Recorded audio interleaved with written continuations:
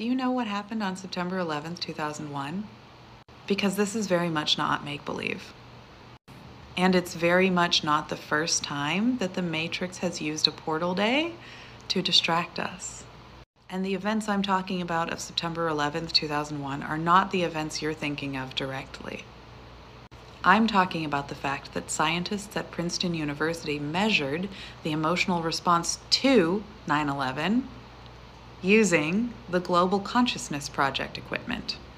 So what the scientists discovered was that huge amounts of emotions do affect the Earth's magnetic field and have the ability to alter the state of consciousness around the globe.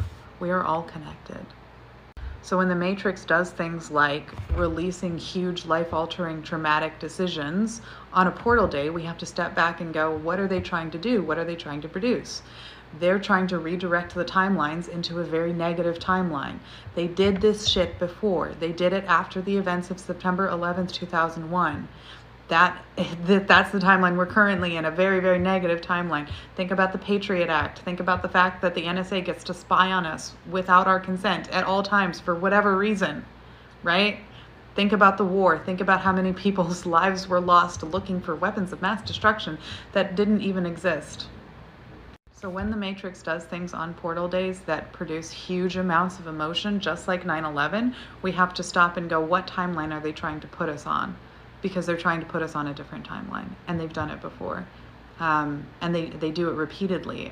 They also did it with Pearl Harbor, you know? Like, we knew that the Japanese were gonna attack. We let them attack.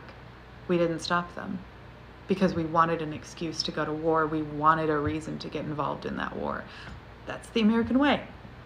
Lots and lots of war, lots and lots of lies, lots and lots of tricking people into going to war. So no, it's not make-believe shit. The Matrix is trying to move us into a darker timeline, and it's up to all of us to say, no, we reject this, we will fight for peace, and we will meditate for peace, and we will create the peace inside of us that we want to see manifest in the world. Because if you cannot create peace in you, you cannot ask the rest of the world to be peaceful. But we are all connected, and when there are huge outpourings of love and gratitude and peace and things like that, it directly counteracts what they're trying to do, which is induce huge amounts of fear or negativity to lower the vibrations.